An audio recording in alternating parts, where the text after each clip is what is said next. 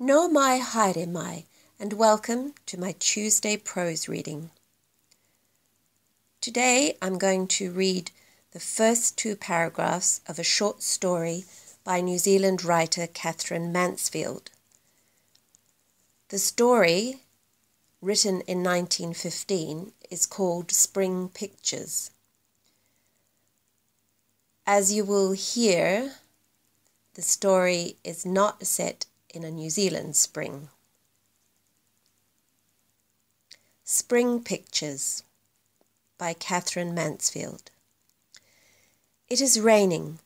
Big soft drops splash on the people's hands and cheeks, immense warm drops like melted stars. Here are roses, here are lilies, here are violets, caws the old hag in the gutter. But the lilies, bunched together in a frill of green, look more like faded cauliflowers. Up and down she drags the creaking barrow. A bad sickly smell comes from it. Nobody wants to buy. You must walk in the middle of the road, for there is no room on the pavement. Every single shop brims over. Every shop shows a tattered frill of soiled lace and dirty ribbon to charm and entice you.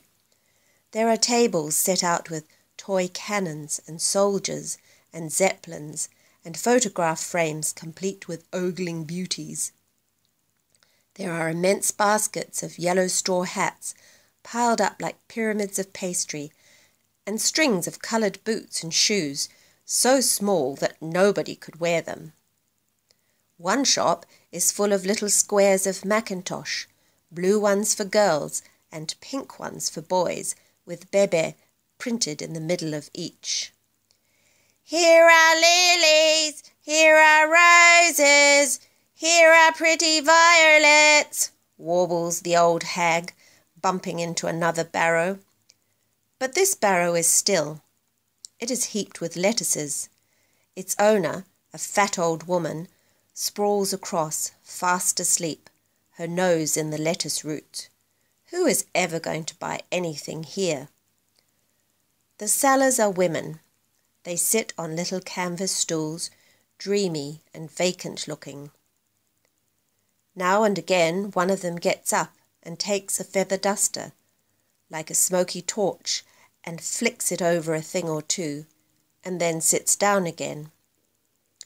Even the old man in tangerine spectacles, with a balloon of a belly, who turns the revolving stand of comic postcards round and round, cannot decide.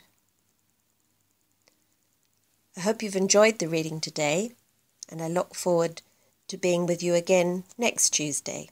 Bye for now.